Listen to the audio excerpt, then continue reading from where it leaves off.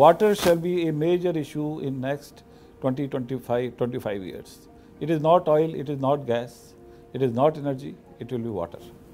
So water conservation methodologies they will evolve, and in all the areas, maybe in the villages, maybe in the urban cities, maybe semi-urban cities, in new technology, how to reduce the water. What I also visualize that in agriculture part. And one thing last, what I can say, that energy dependence.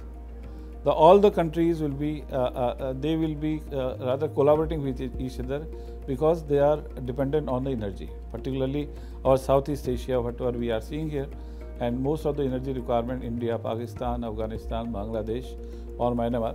So they all will be connected. I tell our people that you must communicate. Whatever you do, the authenticity of your work, it need to be communicated with your stakeholders as far as possible. In fact, communication, it connects people, it connects a stakeholder with your company. And generally, some of the companies, they are very shy about it, but they have got their own perception that they don't want to tell maybe to the people that what they are doing it. But what I feel that in a now upcoming environment where communication has so much technologically advanced, so we need to communicate with the people. By that, you must communicate, have a constant touch with your people.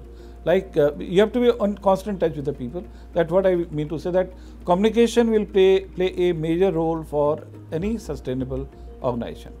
Your internal communication, internal with your employees, as well as external with your environment. So more a flexible leadership, a competent leadership, that will I think that will come up. And apart from that, the outer part, what perception we are saying, that the engagement with the stakeholder. You need to understand your stakeholder, what they look for. It is not that what you are doing for them. What really they look for, you need to do a proper gap analysis. So we say that instead of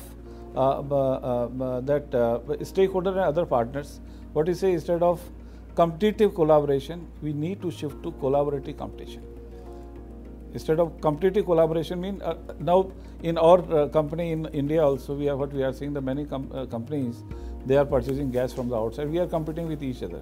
Instead of collaborative competition, we need to collaborate and then compete instead of. So that's a thing which I visualize that it will come up in the future in the companies to grow.